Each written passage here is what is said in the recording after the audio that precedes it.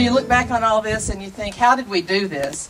And it really started with the community recognizing the need for affordable housing. And a group of folks got together and said, what can we do? What can we do to help families that don't live in decent, affordable housing? Dear friends, we have gathered to seek God's blessing upon Jennifer's home, which by the favor of God and human labor has been made ready.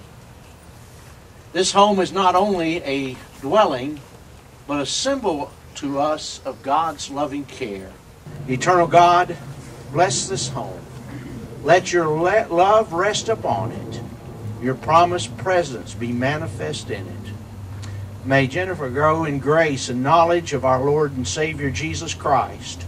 Teach her to love as you have loved us. And help us all to live in peace.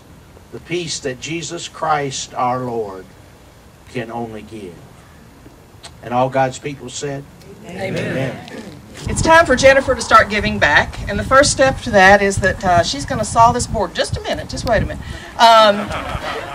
And this board is being cut to become part of the door facing or door frame for the next house that we build. Ribbit! Ribbit!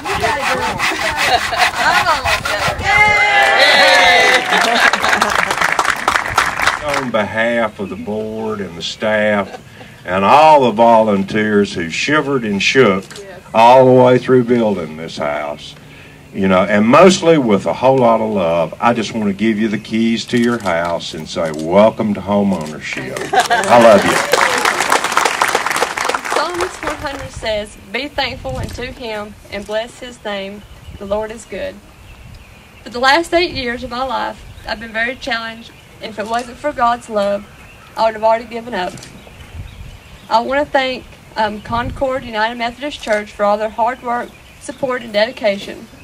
It's been a pleasure working side by side with you all to build my house. It's truly a house that's built with love. I look forward to making it my home.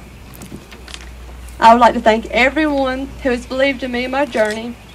And last but not least, I would like to thank everyone who is involved with Habitat for Humanity for making my dream of a home ownership a reality.